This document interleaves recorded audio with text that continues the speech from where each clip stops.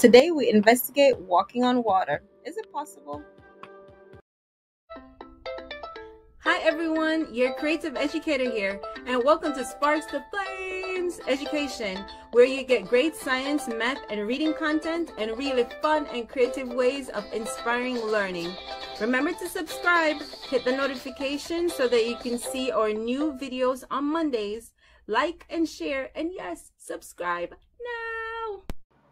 Water is so very important and is such an interesting molecule. Sometimes water can act like a magnet. It can stick to things, and water can actually stick to other water molecules. Because water molecules stick to other water molecules kind of like a magnet, there's this interesting thing that happens that's called cohesion. Yes, people, cohesion. That's water molecules sticking to another water molecule. And because of that, water is able to transfer and travel all the way up from the roots of a plant, all the way through the stem and out through the leaf in a process known as transpiration. Take a look at this one.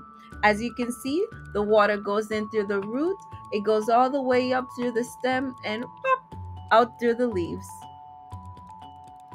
When water molecules stick to each other, it creates something that is called surface tension. Surface tension occurs when water is in a container and it builds up and builds up and builds up, but the water does not spill over. It creates a tension on the surface of the water. Check out this next video. This one I definitely encourage you to try at home.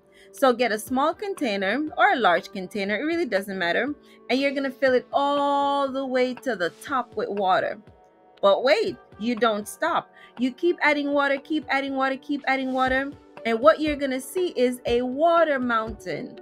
The water is going to build up way over the top of the container, and it's going to create a surface tension.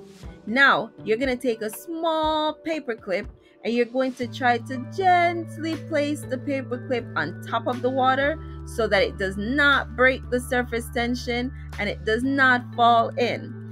It may take a couple tries, but give it a try. Now, if you were able to get the paper clip to float on top of the water, then this video will be no surprise to you. But check it out. Look at this insect. This insect is actually walking on water. And as you look at the water surface, you can actually see the tension. You can actually see the force that the insect presses down on the water. But then you see the tension in the water that holds the insect from falling in. Walking on water based on surface tension. Who knew? Thank you for watching this video. Please remember to like, share, and subscribe, and see you next Monday.